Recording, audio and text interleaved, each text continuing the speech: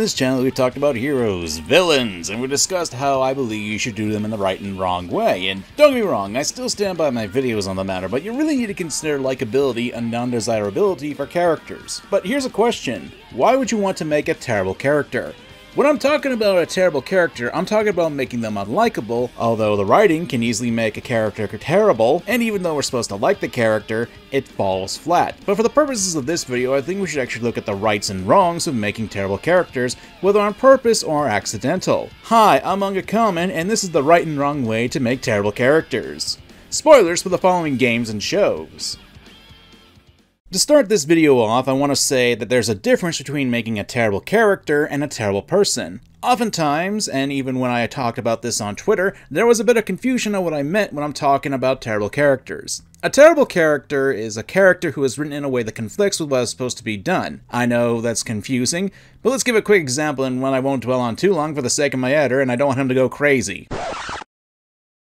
Oh, brother, this guy stinks! I know, I've beaten this horse to death, but let's really get into this for a second, since this character is quite divisive. Opinions on the net will often label this blue hair angst machine as either very relatable or as a terrible person, and that's very good, since it shows there's a range of ways to interpret a character. A character who does terrible things but is ultimately supposed to be liked overall to me is a risk. Like I said, a lot of people do relate to Chloe Price, but I and many others can't stand the character. And trust me, if you saw the spoiler disclaimer, we'll be coming back to this point later. Not for naught, if you happen to like characters who do bad things, and you find them relatable, no, I'm not trying to proclaim that my opinion is the objective one. These vids I make are only with my perspective, but I don't think that I'm the one whose thoughts are only correct. Back on topic, if your character does terrible things, you need to consider the purpose of the character. If the audience is meant to cheer for them or despise them. For example, if you have a character who does terrible things but has a reason to do so, then you can have justification to it. Then you can still have the character be likable to a degree. However, if your goal is to make the character be hated by the players or audience, then having them do terrible things is a good way to do that, since it's pretty much human nature for people to despise those people who do terrible things. Kamoshida from Persona 5 is an excellent example of this. Energy from earlier ago.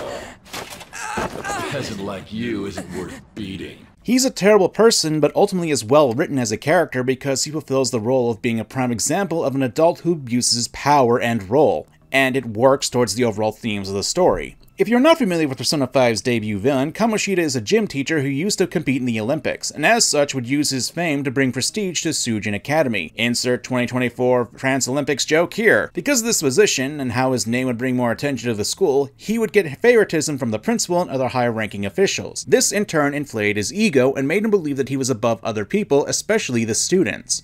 To the point where he's able to break a teenager's leg, blackmail a student in attempts to coerce her into misappropriate sexual acts, and sexually assault another female student to the point where she was willing to end her life. None of the students would speak up about this though, so Kamoshida would continue abusing his power and the teens under his care. Kamoshida is an effective villain, and at the same time, he's a terrible person. Persona 5 does a good job of establishing him as a character in this way, so he's effectively a character you want the players to hate and give good justification for said hate. Now, on the other side of that coin, you spend so much time having your character do bad things, then expect the audience to forget that and try to make them likable or relatable, it can at the very least make your audience divided. I'm sure most of you already can think who this accurately describes, especially in the gaming world.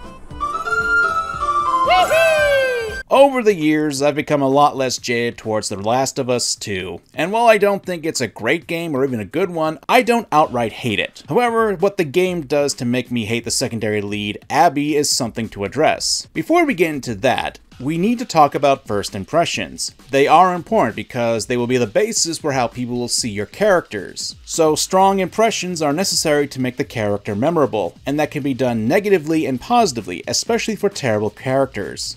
To get off the topic for a moment, I've recently been watching Rio Soldier, the Super Sentai season of 2019. It's a flawed season for sure, but one of the things for me is how they introduced one of the secondary major antagonists, Wise Rule. How we're introduced to the character is rather compromising.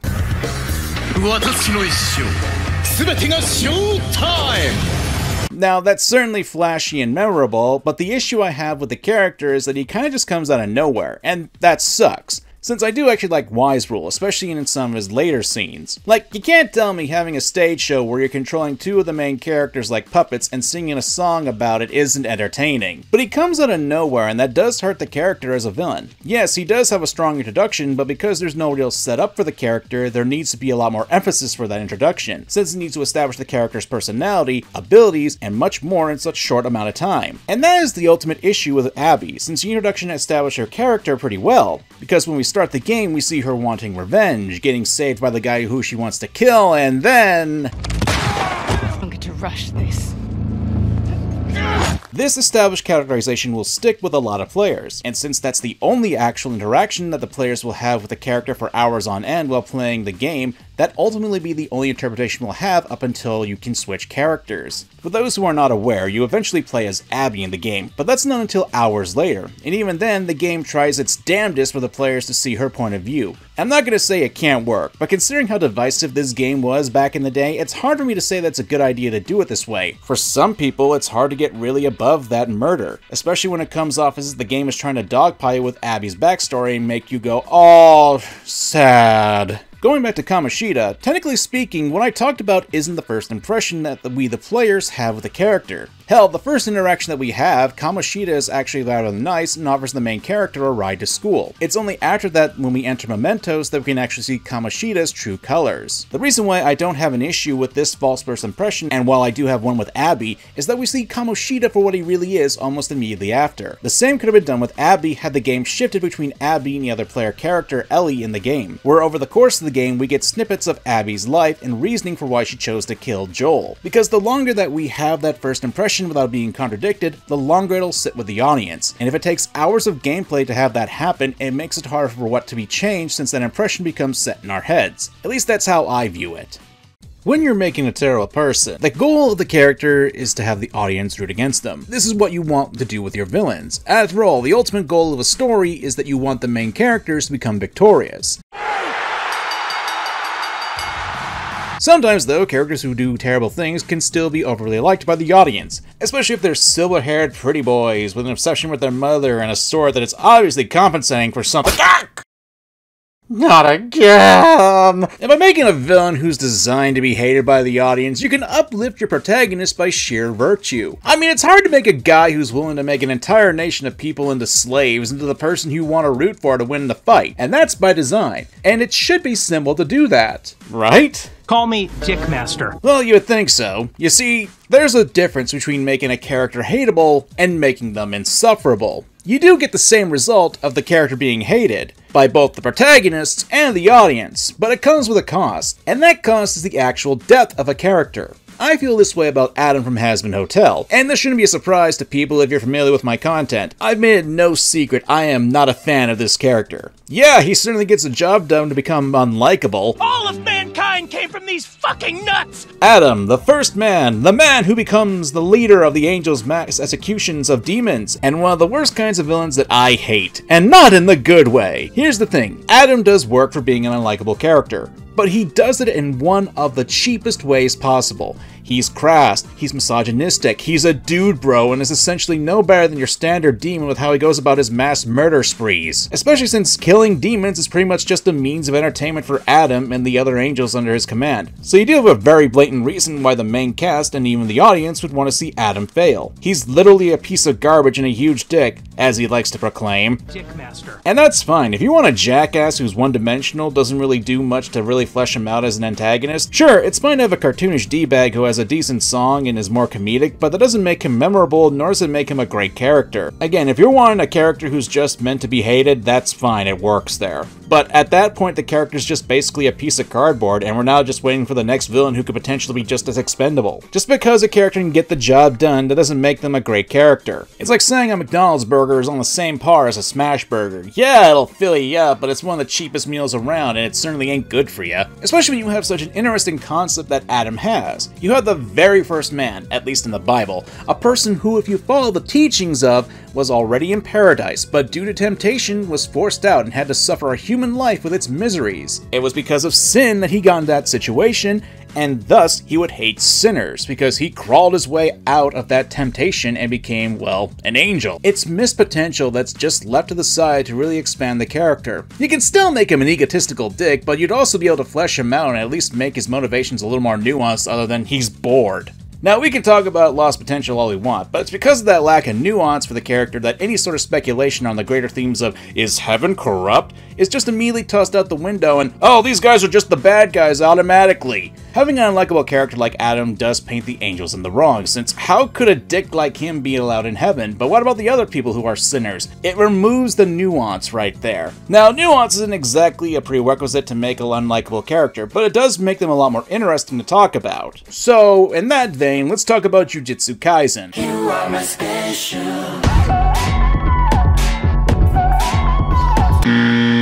Now, I'm a little of a crossroads with the series, especially with its author Gege, but that's mostly with his stuff of the death of characters and that mindset. But that's for a different video, because that's not the point of this one. The point is that Gege can create some very terrible characters, and for the purposes of this one, let's talk about Mahito. Whoa, hey, what did you do that for? Let's give a small rundown who aren't familiar with Jujutsu Kaisen. Mahito is a cursed spirit, the main monsters of the series, with Mahito being one of the primary antagonists and a recurring villain for a good portion of the series, at least up until the end of the Shibuya arc. Mahito is an immature character, but he's also sadistic, and that plays into his terrible tendencies as well, with the first real action he does in the story is to meet up with a character named Junpei, and after demonstrating his powers to the audience on 3 bully characters, and I thought Scary Movie had an overreaction with people talking on their cell phone.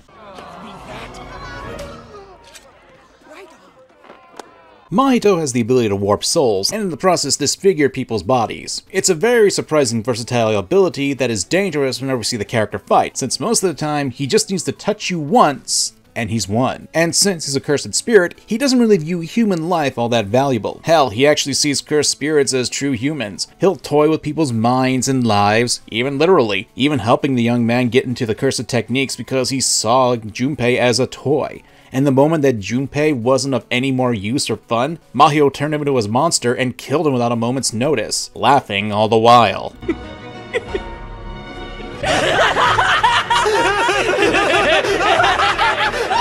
So it should be obvious that we as the audience should hate this character, especially since he does claim the lives of other characters in the manga and anime, including probably one of the more popular characters too.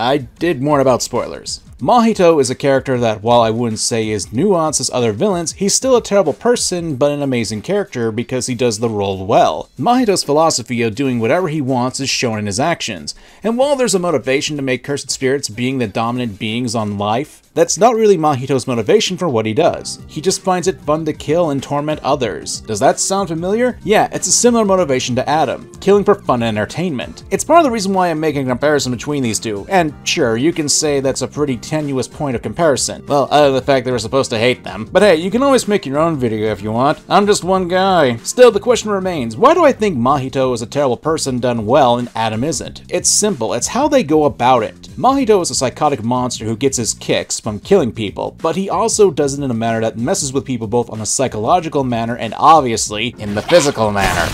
Mahito doesn't need to be blatant about being a terrible person, he just lets his actions do the talking for him, and it doesn't scrape the bottom of the barrel to do it. If anything, seeing him being an absolute monster works more since he's a literal monster, and he doesn't need to be an annoying dude bro to be unlikable. He still acts as a good foil to the main character too, Yuji Itadori, since Yuji values life and believes that people should receive a proper death, and because of that, Yuji believes that it's morally unethical for him to take the life of another human. But thanks to Mahito's power, Mahito forces Yuji to go against that morality since Mahito can use human souls and bodies as weapons, and will use them against Yuji who does need to break them in half to get to Mahito. Both Mahito and Adam of characters do their jobs to be hated, not only by the main characters but also the audience. But to me, I find Mahito does the job better because you don't need to make him an annoying caricature. Obviously it should go without saying that this is my interpretation of the characters, as well as my comparison. I know for a fact that there are plenty of people who find Adam to be compelling as a character. I may not understand why those people think that, but hey, this is an opinion piece, so take it as you will. There's nothing wrong with making an irredeemable monster for a character. Hell, I like JoJo villains. I make videos talking about them. And one of the most iconic, Dio, is a character who will kick dogs, burn them alive, rip out people's teeth, force you to drive on the sidewalk, and then use your corpse as a projectile. That is the sentence I just typed out and said. That's the tamer stuff too! And that's not getting to the fact that Dio nonchalantly made people eat cat. Dio is a monster and a terrible person, obviously, but he's often touted as a great character. He does terrible things, but he has some class and nuance to him. After all, Dio, before he was even adopted into the Joestar family, was basically forced to live in an abusive household and had to do whatever he could to survive. It's not hard to see how a person like Dio could become that way when raised in such an environment, and how he was taught that it's a world where the weak are used by the strong. Point is, we're supposed to dislike the characters, and it's easy to do that with villains, but you also have to make them somewhat appreciable. But there's a big difference between making them characters you love to hate, but rather characters who are just meant to be hated. But what about protagonists who are terrible people? It's not the first time I've talked about protagonists and other characters who are less than ideal. Hell, most people will probably think of a certain blue-haired girl that I've talked about endlessly. Hella yes! But since I'm waiting for the next Life is Strange game to come out, and yes, there is another one of those on the horizon, let's put her to the side and save her for a different video. Instead, let's talk about the other character that I initially talked about with that series. Fuckhead! It's no stretch of the imagination to say that Travis Touchdown is a terrible person, and here's a long list of reasons why. He's a loser living in a dirty, cramped apartment that is actually a renovated hotel. He only has one real friend who he gets killed in the second game. He's a stereotypical otaku, complete with wearing the shirts and having posters of the scantily clad young ladies in that dirty apartment. Moe. And of course, the fact he kills countless people. Here's your ticket to paradise, old man. And for what reason is he doing that? Okay, how about this? If I become #1, will you do it with me? He wants to get laid! Now, obviously with all these traits, Travis Touchdown isn't a great guy, and yet people enjoyed the character. And he managed to get quite a few games that he stars in them. And that's because Travis is a satire of action heroes and the violence in video games. He's an entertaining character despite the fact that he is a horrible person. And the thing is, despite all of that, Travis does eventually grow up. When he defeats Holly Summers and she takes her own life when Travis refuses to kill her, it's then he starts to actually take the assassination rankings more seriously. And when his master dies in the 3rd ranking, it gets a bit more serious for Travis. The life of being an assassin is not as glamorous as he would have imagined. Still, he's not completely changed. This is just a reminder for you to return one of our videos. It's titled 69 Techniques to Improve Your Lovemaking. It's overdue by 2 weeks. Be sure to return it to us soon.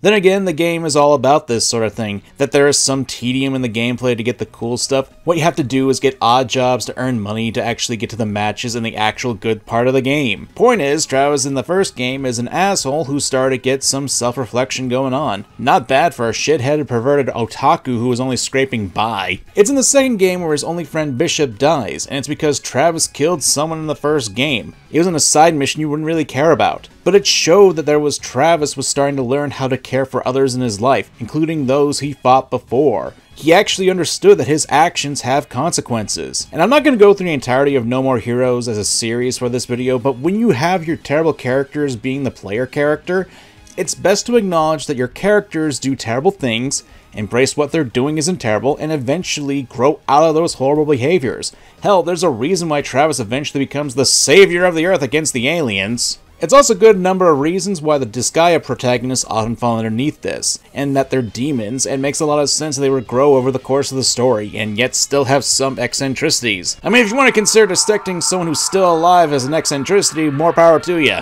I understand that Disgaea 3 in and of itself is a bit of a divisive title for a lot of reasons in this series, but I enjoyed it. And I did find that Mao as a main character to be entertaining, especially since he is a horrible person. Hell, at the start of the game, he's looking to kill his father for stepping on his video games and destroying all his saved data. We later learned that he was so petty that he basically helped the main antagonist of the game, the hero Aram, kill his father. Mao told Aram his father's weaknesses, all for an autograph. Then again, Mao did think that heroes don't kill their opponents in cold blood, so... Again, the story does what it does, and although Mao would always deny it, he does get a bit of a heel turn throughout the story. So he is a horrible person, but he does learn. The little brat still doesn't wash his hands though, not since he was born. Ugh!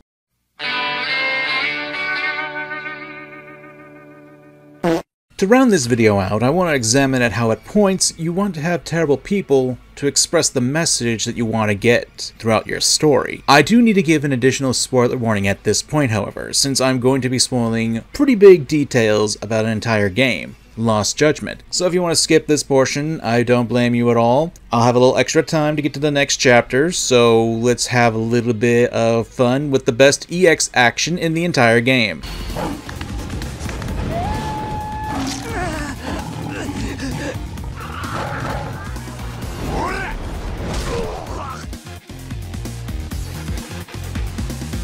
Dog always kicks ass. And with that out of the way, I'm going to assume that you either clicked away, you don't care about spoilers, or your thumbs got broken in the span of 18 seconds. I apologize, I hope you have insurance for your thumbs, but we're moving on. To give a quick rundown on the plot of Lost Judgment, as well as the character we're talking about, Kuwana Jin, we need to establish his past. Kuwana Jin was a former high school teacher, just a regular guy, until one day, a student of his was being subjected to bullying. Kuwana was made aware of the situation, but didn't take it too seriously, telling the bullies not to take it too far. Unfortunately, the bullying escalated, and another character who shows up in the game later, Sawa, informs Kuwana about how most half of the class was bullying the student. So Kuwana decided to set up a hidden camera in the class and saw just how savage the bullying was getting, beating the student senselessly, stripping him out of his clothes, and even recording the situation on their phones. Unfortunately, before Kuwana could watch the footage to learn about this, the bullied student had taken his own life by jumping off the roof of the school. The school got wrapped up in controversy, and the bullies threw one of their own under the bus, and he essentially got the rest off scot-free. Afterwards, Kuwana resigned as a teacher, and this would push him into becoming a vigilante of sorts. We eventually learn through the story that Kuwana hunts down the bullies who weren't punished by the legal system, or will blackmail them into helping him through his pursuits of other killings. Kuwana becomes what is called a mission-oriented serial killer, meaning he kills people who he views as undesirable, more specifically, a kind of people. And for this specific example, it's bullies. That person's just a big, big bully! Oh, ah. And bullying is a major theme of Lost Judgment, and how the justice system tends to not be equipped to handle these delicate situations. In that case, Kuwana takes his own form of justice in his own hands and kills those who he considers to be for the greater good. How can this be for the greater good? Shut it! And here's where a terrible character comes into play. Kuwana does terrible things, blackmailing and murdering people. And throughout the game, we see that there are people who do get caught in the crossfire. The character Sawa I brought up is an example of that, and while I have my issues with how her death was used in the story afterwards, I will admit that it shows the irony that Kuwana had gotten Sawa killed even though she was the one who told him about the bullies all the years prior. And here's where we gotta talk about the terrible person writing. Yes, Kuwana is a terrible person, but he has a motivation that I'm sure a lot of us would be behind, to make sure people who bully others actually face repercussions for their terrible behavior. But because of this, a question is proposed to the players when dealing with Kuwana. Is he in the wrong for this? Now, obviously, to me and to a whole bunch of other people, killing someone, even in revenge, is something I do not agree with. But that doesn't mean that Kuwana doesn't have a point. The justice system is flawed, and at some points it doesn't strive to protect the people who need it to. That's the point that's being made, but at the same time, you don't want to agree with Kuwana's methods, especially since he doesn't consider a few of the following elements. The first is prevention of the bullying. There isn't really a push for Kuwana to try to make a change for the system, electing to operate in the shadows instead and to commit crimes. And the second is that most of the time the bullies are still teenagers and still have a chance to improve as people. And that's something that we do see happen in Lost Judgment's story, where after beating up some teenagers,